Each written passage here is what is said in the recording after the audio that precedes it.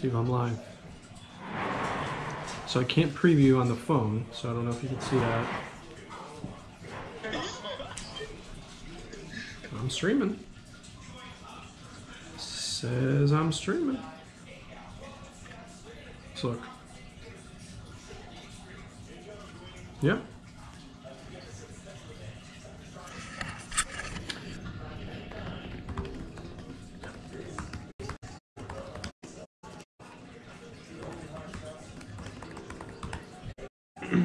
All right, there. So we're live. You can see right there. And so that's the screen I see. So there's broadcast preview on my laptop. And then here's what you see in the app. It does not show you the preview window, but it does give you kind of like a stream health.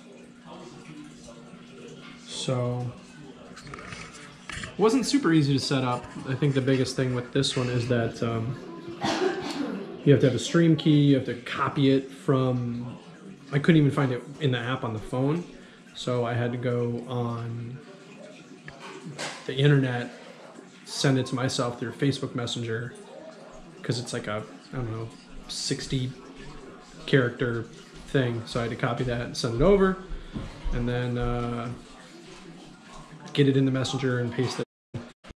You could find, you have to find the Twitch stream RTMP URL online. I copied that from my phone, but it's not, it's kind of clunky a little bit. I know, look at my hair. I need a haircut.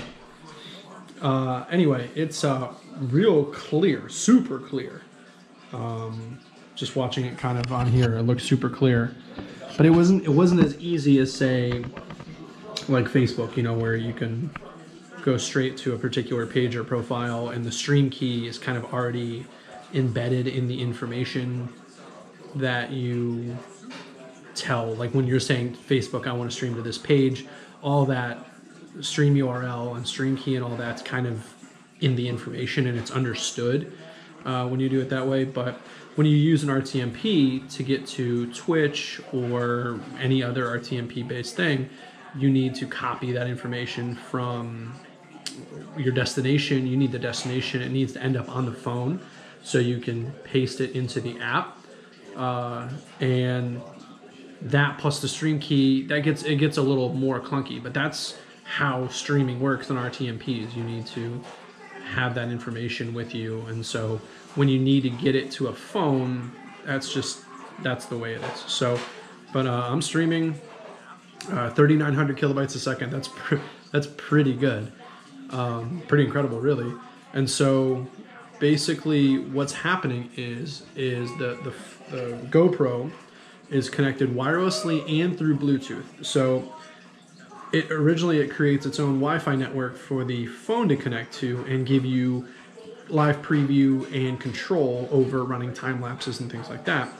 But in this case, it needs to connect to an actual wireless network to broadcast. So what it does is, it seems like it hands off the connection to the app from Wi-Fi to, I guess, Bluetooth, an auxiliary Bluetooth connection. It's all managed in the Wi-Fi, but it like partitions itself. I'm not exactly sure, but basically it makes it available so that your phone can connect to a wireless network that's actually internet, as opposed to a wireless network between the camera. But it is obviously still connected wirelessly through a different way. So you can't, when you control your GoPro on your phone, you can't be on Wi-Fi that isn't the GoPro's Wi-Fi. And the GoPro's Wi-Fi is not actual internet connection, it's more of just a wireless connection. So that's very cool, pretty cool. This, pretty nice for live casting, I can see. The hard part is that I don't have any preview with the GoPro. So on the back of the GoPro, the monitor's not on, plus I wouldn't be able to see it because I'd have to keep turning around. Plus, you can't preview on your phone, so you need a device to see that you're online, and that's why I'm using my laptop here to kind of do that. So anyway, getting through that first hurdle, and I hope it saves the profile, like that stream information, the stream key and all that. I hope it saves it so I can just go live on Twitch whenever, because it's the same stream key, it's the same URL, so I could just flip on and off whenever I want. I hope it saves that. That'd be very nice. I'll have to wait and see. But if it doesn't, that process is kind of clunky. The quality is really, really, really good.